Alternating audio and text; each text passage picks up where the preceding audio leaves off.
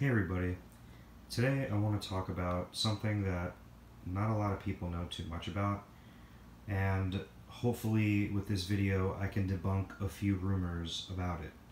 So today I'll be talking about the PS2 Linux VGA cable. I've been wanting this for the longest time, and I finally found one on eBay that was for a decent price, and I snagged it. I've always wanted it because I just wanted to see what the fuss was about. When I used to play FF11 on my PS2, I always wanted to have some sort of like PC setup, but everybody was saying, oh, you can't use the VGA cable for the PS2 because it's really made just for the Linux kit. Well, I'm here to talk to you guys today that that's not necessarily true. You do have to work around it, but it will work if you have the right setup or the right configuration, etc. So first and foremost, what you should know about the cable right away is that it's not your standard VGA cable. It literally is just, think of it like a component video cable. It shoots out sync on green, so it's RGSB, and you can't really use it like your standard VGA cable per se. The reason why is because this will only take, on the PS2's standpoint, more times than not you'll be playing games in 480i, but what this needs is a 480p resolution. So if your monitor and your game doesn't support that, then you can't really use it. So you'll have to be very cautious about it. And also, you'll need to change your output to RGB instead of YPBPR on the console. So for starters, I'll show what it looks like running through a VGA cable that's literally just red, green, blue all the way back into my my TV here. See, this is what's currently hooked up at the moment. And then I'll show what it looks like with the PC in portion of my LCD TV.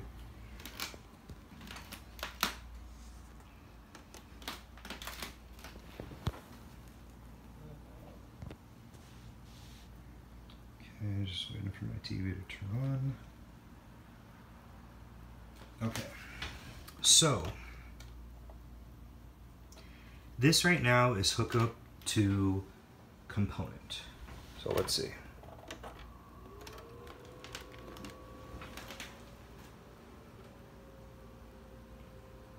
As you can see, you get an image, you get the screen. So what I have inside is Mega Man X8.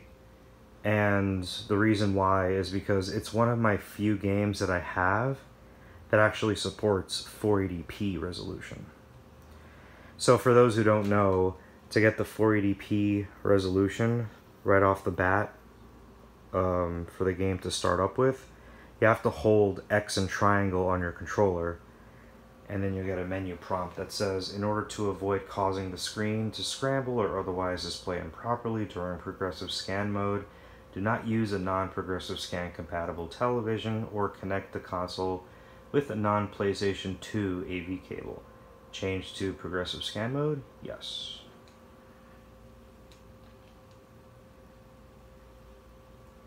And there you have it.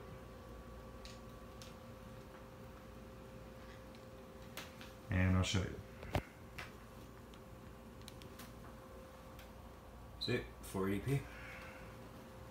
So one thing I noticed about this cable is that you'll see 480i right there.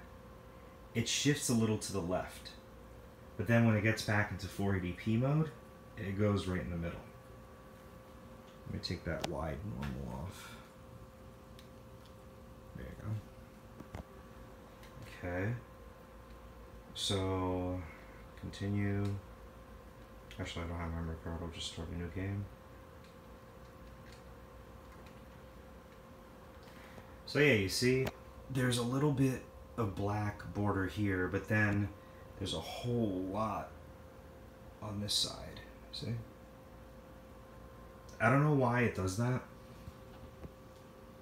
but I can only imagine it's due to the VGA cable not usually outputting in 480i or 240p or anything lower than 480p. So, like most games, the cutscenes are 480i, the gameplay is 480p for PS2 games.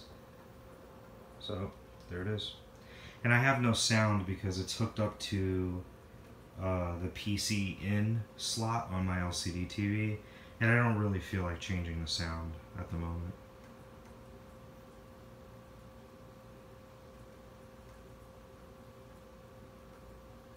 Alright. There's the gameplay.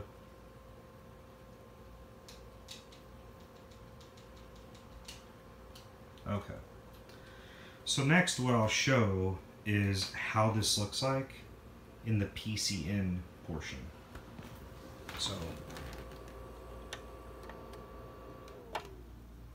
turn this off, open the disk tray. Okay. So what you'll have to do in order for yourself to use the PC in input on your LCD TV, you have to go to System Configuration, and you'll have to go to Component Video Out and choose RGB. Okay, the screen's going to be blank for a bit, but that's because the PC in portion does not take anything lower than a 480p resolution. So, seeing that the menu is in 480i only, the signal won't be picked up until the game boots into 480p. So for now, I'm gonna change the cable real quick. Sorry about this. It's gonna change a little bit. So here's the PC in slot.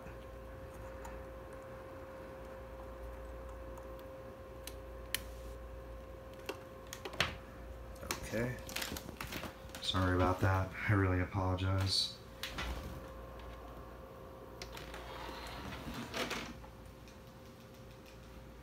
Okay, so I'll be going to PC in, and the game will eventually boot. Yep.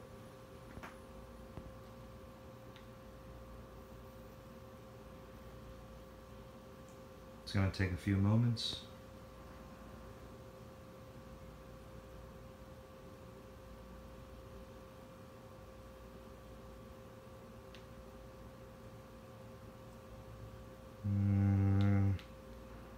I think this should be good.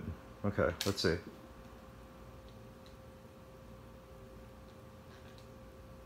There you go.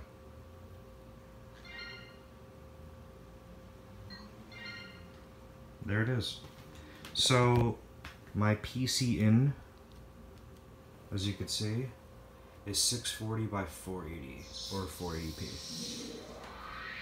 See the little cutscenes in between the 480p resolution? It cuts to 480i, so the TV won't pick it up.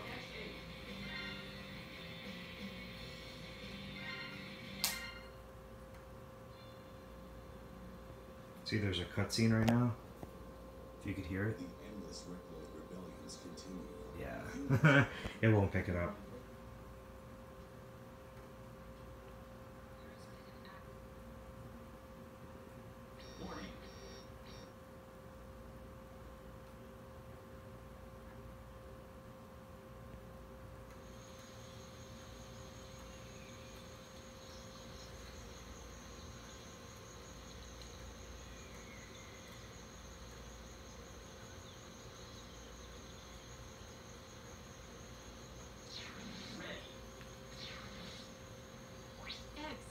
This new Maverick, it's... Alright.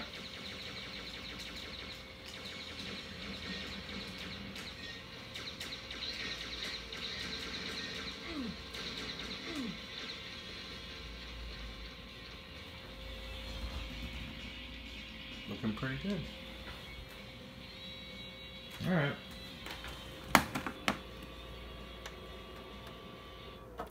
So that's the PS2 with the VGA cable running in both component and RGB color spaces with the component in and the PC in ports of my LCD TV. I think I wanted to show this first because the PS2, the highest resolution for most games is 480p, even though you can get 1080i, but I don't think the TV plays very well with 1080i on the PC in slot, because it's not necessarily a PC resolution, if I'm not mistaken. So that's the PS2 for you. It works.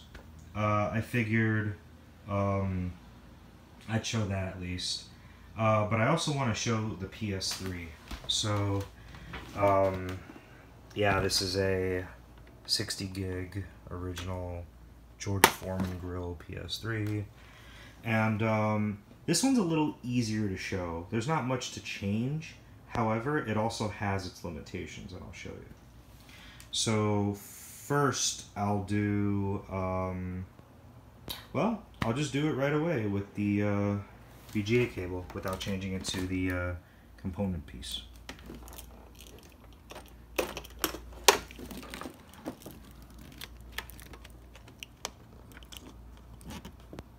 Oh, these are difficult to put in. Bear with me a sec, guys. There you go. Okay. So that's connected. Okay. And now I'll turn it on.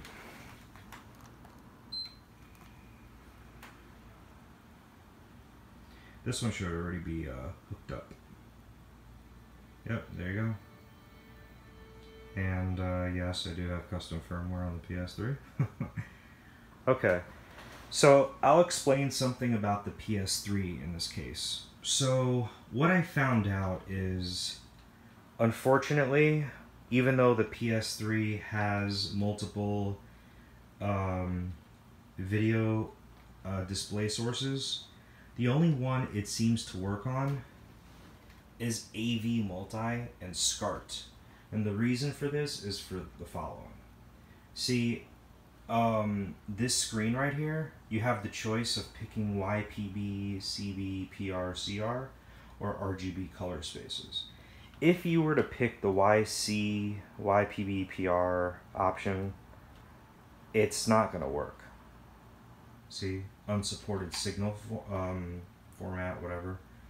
So I go back, and it's not going to work. If I select RGB, it will work. See? And you have to just do, once again, it has to be minimally 480p, because look what happens when you don't select it. See? No PC signal. See? You have to do 480p. And, well, this doesn't matter. So yeah, unfortunately, that's the limitation for the PS3. If you were to select component, which technically this is RGSB, right? Unfortunately, component for the PS3 is locked on to YPBPR, and there's no other way to change that color space. I'll show you. See, unsupported signal.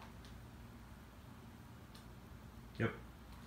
It's only, you're only technically able to go up to 480p. So, unfortunately, yeah. So, wanted to show that yes, this actually does work on the PS2 and PS3 outside of the Linux kit. But yeah, so there you have it, the PS2 VGA cable. Would I recommend getting this? Honestly, no, not really. If you have component cables, just stick with that. I figure I just got it to show myself and everybody that it does work outside of using the Linux kit. However, there are limitations to it, as you can see. And I figured I'd show how it looks like on an LCD, but I'd also like to show how it looks like on a BBM. And I guess I'll just make this part 1 of 2, and I'll probably be doing part 2 very shortly. Okay, until next time.